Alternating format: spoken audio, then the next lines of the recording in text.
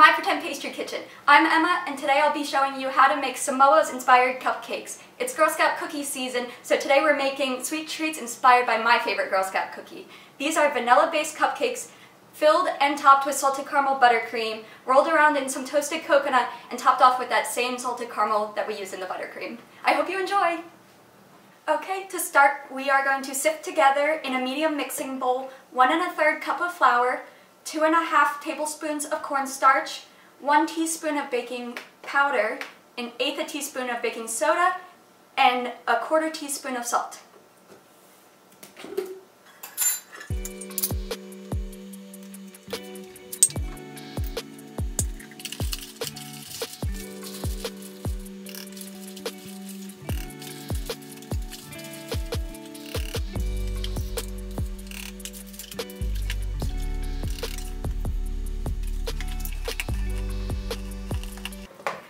Okay, and once you're all done with that, you're going to set this bowl aside.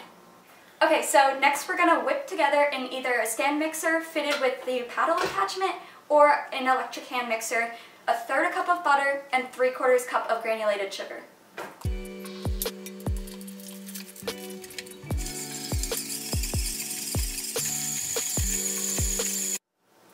Okay, so you're going to start on the low setting just to stir all the ingredients together so you don't make a giant mess. And then in order to whip the butter, you're going to put it up to the highest comfortable setting on your mixer. The mixture should be fluffy and pale yellow in color when it's done.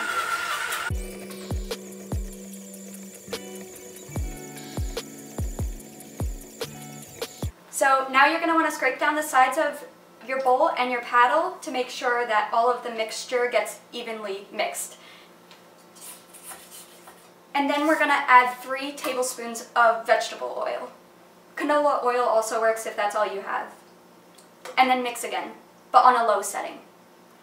We now whipped in all of this air to our butter and sugar, so we don't want to lose that. So when we add our eggs, we're also going to add them one at a time to fully incorporate everything without adding too much liquid at once, because that will deflate the mixture and then we won't have like light and fluffy cupcakes in the end. So now we're going to mix a little bit.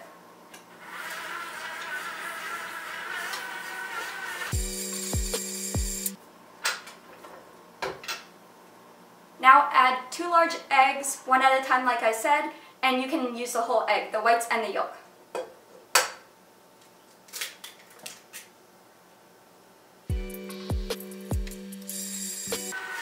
Once again, mix the eggs on the low setting so that we're not deflating all of that air that we just whipped into the butter.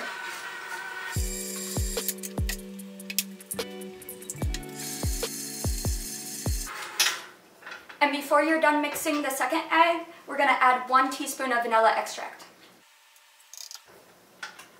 And mix until all of that is incorporated.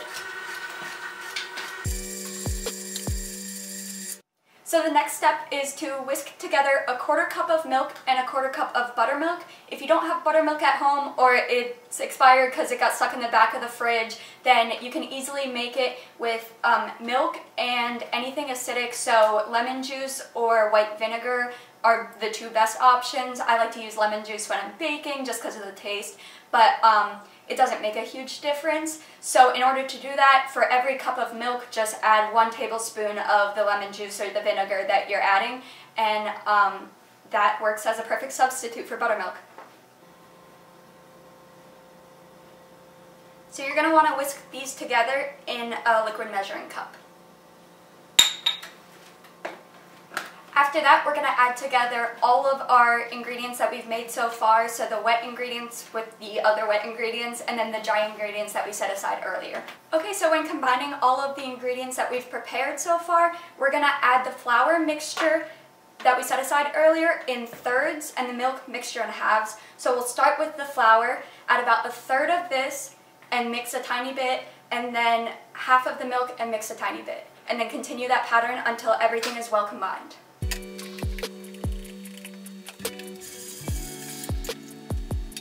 We do this so gradually so that we don't deflate all of the air that we whipped into the butter earlier, and any cakes or cookies that have gluten are susceptible to being overmixed, which just means that you deflate all of that air and then you don't have a fluffy end product.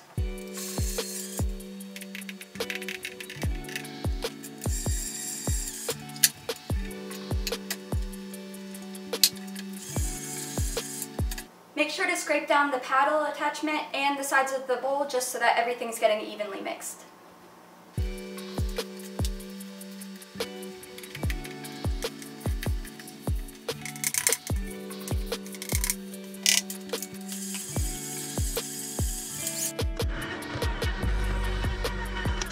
Okay, so in the end, your pattern is going to be flour, milk, flour, milk, flour. And then once everything is in this bowl, we're going to mix it on low speed just until everything is well combined. So make sure that there's no clumps of flour or anything, but don't overmix it. Okay, so once your batter looks a little something like this, it's ready to be portioned out in your cupcake trays and baked. So I'm going to preheat my oven to 350, but this is a convection bake oven, so mine says 325. Okay, so here I have a silicone cupcake tray, but any sort of cupcake tray, metal or aluminum, is perfectly fine. Just either line or grease the inside of the cups and scoop your batter into there.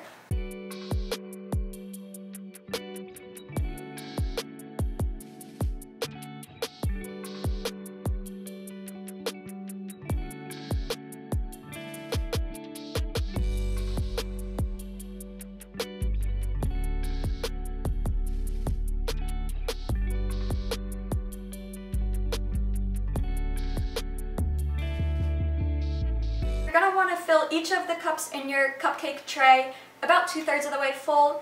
If you're like me and you made them wildly uneven at first, just take a spoon and even them back out. I ended up using a little less than a 1/4 cup of batter for mine. And then we're going to pop them in the oven at 350 for about 16 to 19 minutes. Make sure to check on them. They should look golden brown when they're done, and you should be able to put a toothpick in the center and pull it out, and there's no like sticky residue. It comes out pretty clean. Okay, so this is what my cupcakes look like when they're done in the oven. This one was a little underfilled, so that'll be my snack to fuel making the buttercream, which we'll start on now.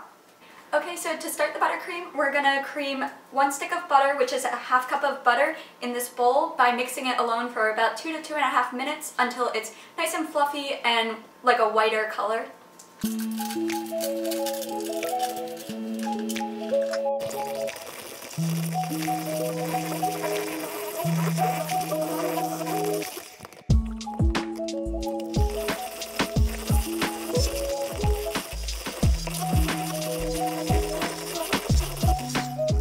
So in order to make this a salted caramel buttercream, I'm going to add a 1/4 cup plus 2 tablespoons of salted caramel. I pre-made this because it needs to cool down before you can use it. But that is actually another video on this channel. Link is in the description below. So go check that out. Make the caramel for yourself. But I'm going to be adding it into this to flavor our buttercream.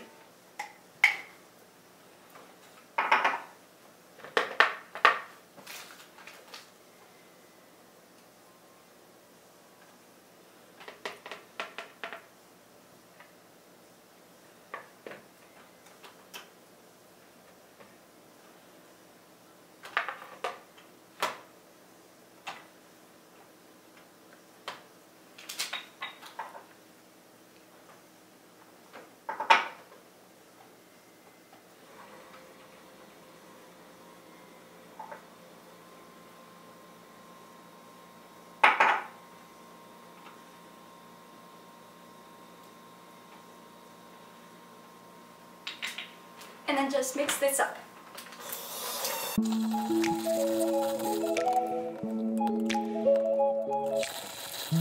So now we're going to add 2 cups of powdered sugar to the bowl, but only a 1/2 cup at a time to avoid making a huge mess. It'll help everything incorporate easier.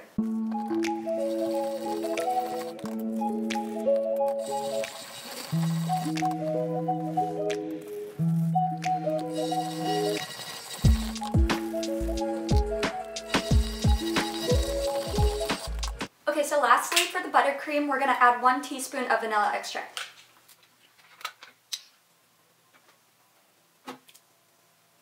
And then give it a final mix.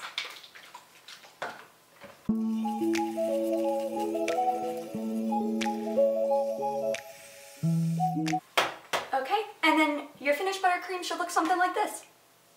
You can pop it into the fridge until you're ready to pipe. I'm going to put it in a piping bag so that I can fill and top the cupcakes. Okay, so now I'm going to transfer this into a Ziploc bag because I actually don't have piping bags. So here's how to DIY one. You're going to want to, I like the freezer quart size ones because they're sturdy. I've tried the sandwich ones, they're too flimsy and they like pop on me while I'm piping. So freezer quart size Ziploc are my favorite personally. And then I take a cup, I fold one corner over so that the batter doesn't go all, or in this case buttercream, doesn't go all the way to the bottom so that I can snip the tip afterwards. And I put that inside the cup.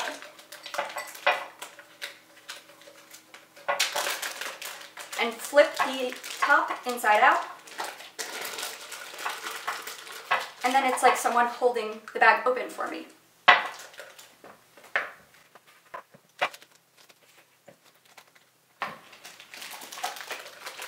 And then when you take it out, you squeeze this down to that one corner that's folded, and you snip the tip.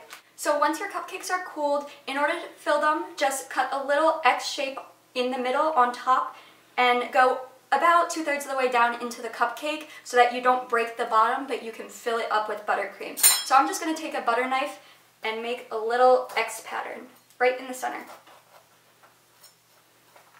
Just like that.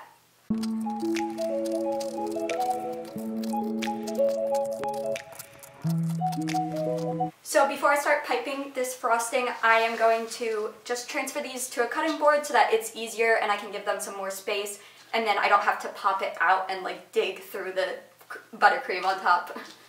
Okay, so now I am going to cut the tip off of my piping bag and then place it inside that X that we cut in the center, and then afterwards I'm going to do a swirl on the top, and it doesn't need to look perfect because we will be dipping these in the toasted coconut later.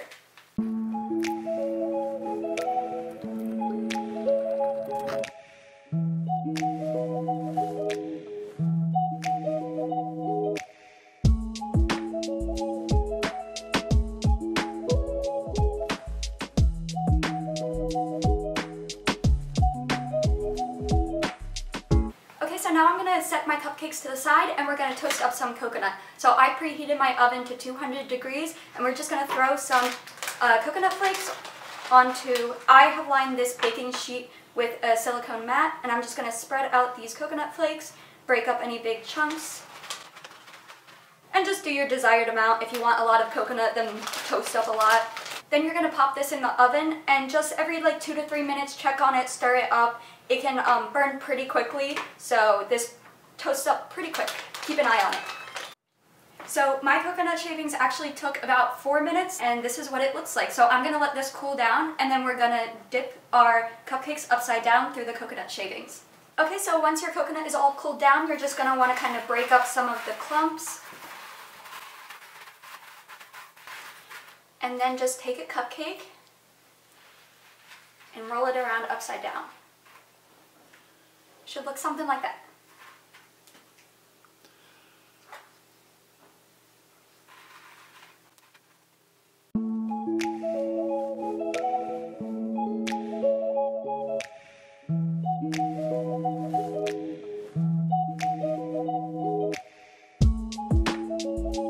Okay, so now I'm taking some of that salted caramel that we used in the buttercream earlier and putting it in a piping bag, the same way we did with the buttercream, and I'm going to snip off the tip and then drizzle zigzags of salted caramel across the top of the cupcakes. To make this easier to drizzle, I'm going to pop it in the microwave for about 10 seconds just so that it's a little bit more liquidy in texture.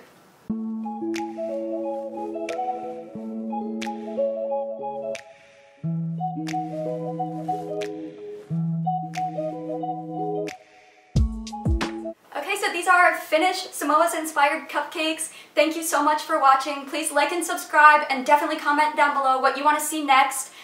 Do you want to see more sweet treats inspired by Girl Scout cookies? We could do Thin Mints, tag-alongs. Let me know. I'll see you in the next video. Bye!